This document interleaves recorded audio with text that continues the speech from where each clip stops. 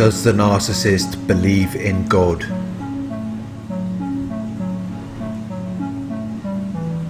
Narcissists do not like authority. They believe that anyone of authority is unworthy of their consideration or respect. They refuse to comply with authority due to their feelings of pride or false sense of superiority. They cannot comply with any kind of authority, which includes God, because it would limit them from engaging in certain actions or behaviors. To continue engaging in these dysfunctional behaviors, they have to reject anyone who is concerned with the principles of right and wrong behavior. They have to reject anyone who is higher in rank, status or quality, because they would have the power and ability to dictate what is right or what is wrong in that environment. And that would then limit the narcissist from engaging in their dysfunctional behaviors. If they were to comply with certain rules or laws, it would make it very difficult for them to operate as a narcissist. Narcissists do not like rules or laws. They don't like being told what to do. They want to do whatever they want to do, regardless of what they've been told or how it affects anyone else.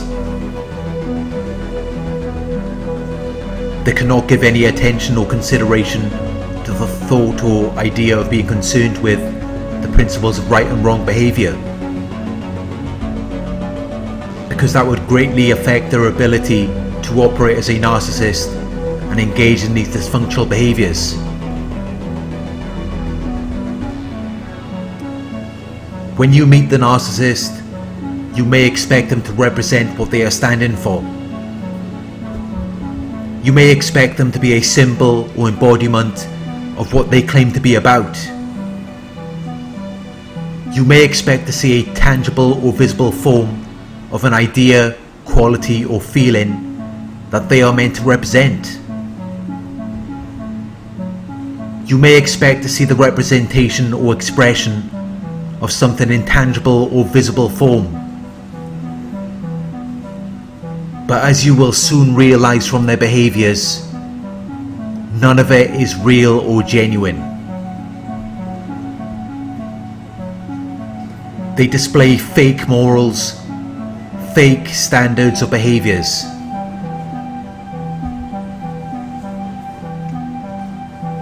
You would expect them to represent what they are standing for and display certain qualities like empathy, compassion or fairness. But they have to put themselves first. They have to be ahead of you. They cannot reciprocate or be fair to you. They cannot follow any principles of right or wrong behavior, because that would make them equal to you.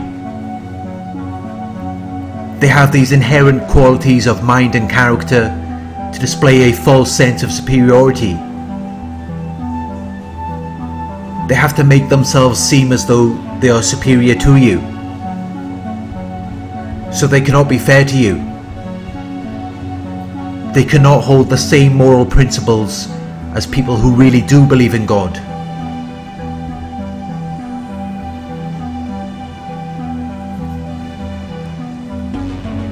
God is the ultimate authority, the final or fundamental fact or principle, the source of all moral authority. The narcissist cannot honor or respect God's teachings or morals, because no authority can have power over the narcissist. No authority can have the power to direct or influence their behavior or the course of events. This is why they do not honor or respect any rules or laws. They fail to comply with any rules or formal agreements in relationships. They only display what they expect a moral person would want to see. to make you feel comfortable, to make you feel as though you are on the same wavelength, to make you feel as though you have the same ideas, beliefs and ways of thinking. But in their minds, those rules and laws are meant for you. They don't want to be dependent or conditional upon any rules or laws, because that would intervene in certain situations or prevent certain processes or activities from continuing. It would prevent or hinder their dysfunctional and immoral behaviours, which would leave them unable to obtain the satisfaction and enjoyment. They cannot delay the pleasure or satisfaction of their desire. They have to fulfill their desires whenever they feel like it. They have no control over their desires, which means that if you're in a relationship with a narcissist, they've likely cheated on you already.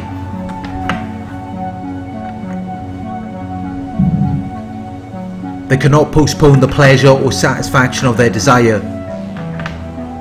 If they want to desire something, they have to get it. And they are not going to give any attention or consideration to any engagement or obligation that might restrict their freedom of action. They will do whatever it takes to successfully bring about or reach a desired objective or result.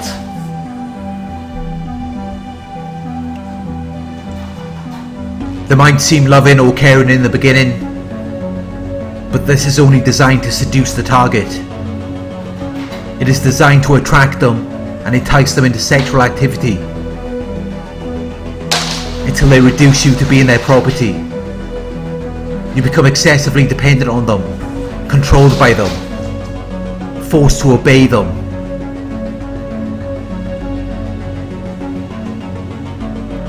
They imitate or mimic people who are reasonable or sensible. They mimic standards that are usual, typical or expected. But this is only to portray the image as though they are good, kind, caring people. They want you to feel as though you can be protected by them and not exposed to danger or harm. It is a false character that they have created, so you cannot detect that you do not realize that they are trying to destroy you or lead you away from the correct path or direction. So you do not realize that they are using you, influencing your or directing your behavior and the course of events, controlling or influencing you.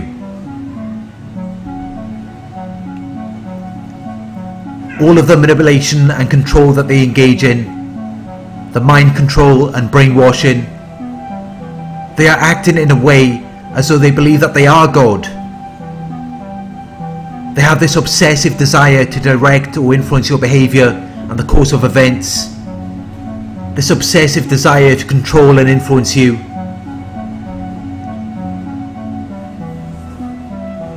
They see themselves as being all-knowing, all-wise, all-seeing.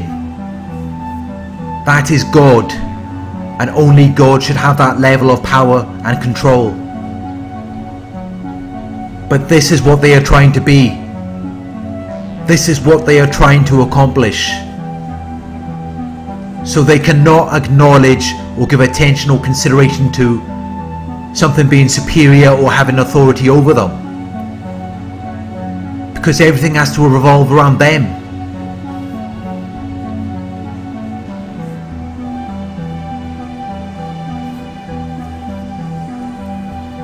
They know that they have a willingness to act dishonestly. They know that they infect and contaminate and cause people to become morally depraved. They know that they are toxic and negative, and they understand the effect that this has on people.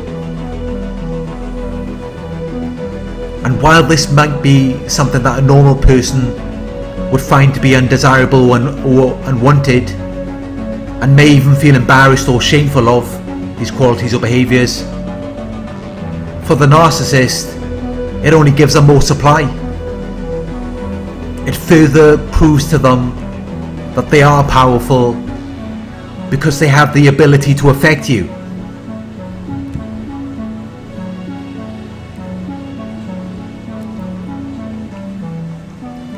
The narcissist cannot honor or respect God because they see positive qualities like empathy, compassion and fairness as weakness. They believe that having those qualities makes them weak. They believe that doing good makes them less powerful, less in control. They believe that rules and laws are for weak people. They don't really believe that they are victims, but they will play the victim role. It is used as a strategy to secure you as a source of supply. And most of their supply comes from the power to lead you away from the correct path or direction, to make you adopt their ideas and beliefs, their way of thinking.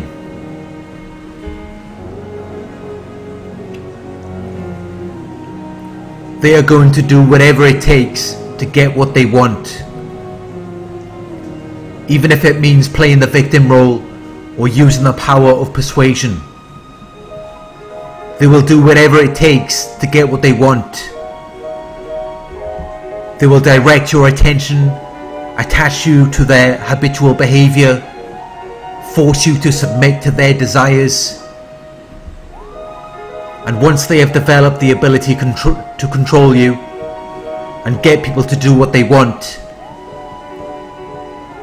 they don't see any purpose in their lives for God. There's no requirement or consideration for God in their lives. They believe in their own false sense of certainty, their own false sense of moral superiority. So they don't believe that they need to be accountable to anyone or anything. They don't believe that they should be required or expected to justify their actions or decisions. They don't believe that they should have to be responsible.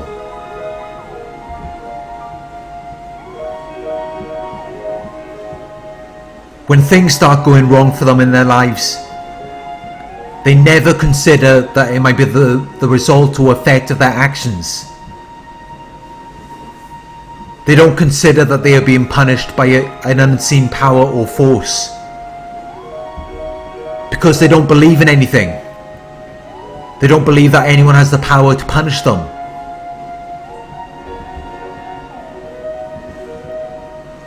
The narcissist places such special importance, value, and prominence on their own ability to do something or act in a particular way, their own ability to direct or influence the behaviors of others or the course of events, their own trust, faith, and confidence in themselves,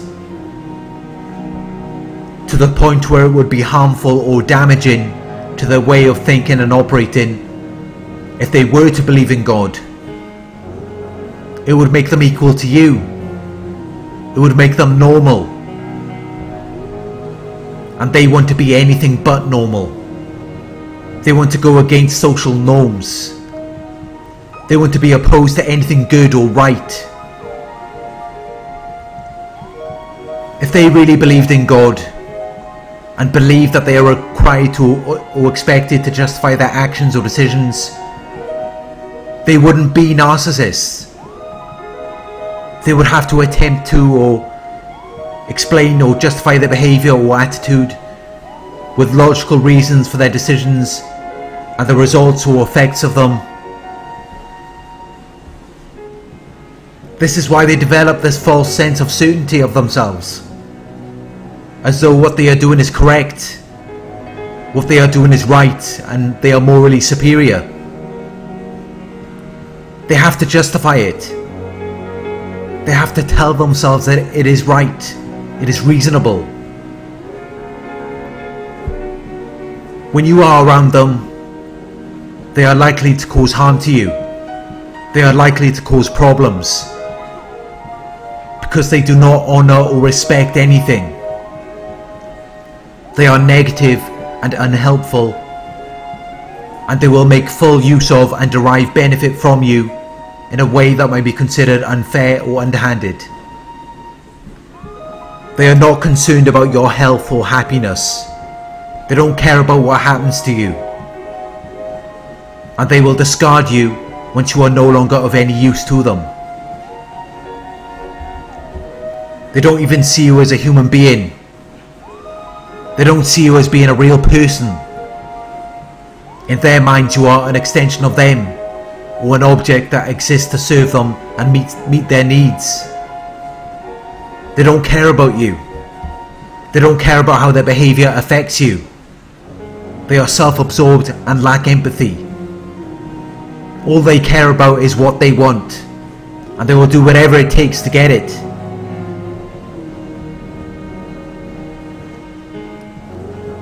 They know that there is something wrong with them. They know that their negative traits and dysfunctional behaviours do pose a problem to people. That's why they hide it. That's why they don't show you who they really are, and they create these false characters. Because they know that something is wrong with them, and they know that they are the problem. They know the effects that they have on people. They know the damage that they cause just by being around people. They are fully aware of this. And while a normal person would view this as something undesirable or unwanted, the narcissist sees it as though it makes them powerful, as though they have the ability to direct or influence your behaviour and the course of events. They willingly and enthusiastically accept their negative traits and dysfunctional behaviours in a way that shows intense and eager enjoyment, interest and approval. It puts them in a state of physical ease and freedom from pain or constraint, and alleviates their feelings of grief or distress. Because it tells them that they are powerful, significant, important, special, even though it characterises them by the absence rather than the presence of distinguishing features, as it usually consists of them expressing or implying denial, disagreement or refusal. They still see it as though it means they have power over other people. They see it as though they have the capacity or ability to do something or act in a particular way, the ability to determine the course of events or cause something to occur in a particular way.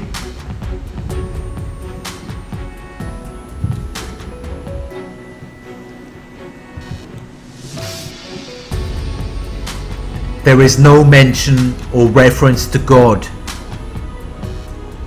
and this is why there is no awareness of or responding to their surroundings. They are not really alive. They have no interest or meaning. They have no awareness or interest in anything significant or meaningful. They are not responsive or receptive. They are not willing to accept new suggestions or ideas. They are basically dead, living off other people who are alive, people who do have interest and meaning,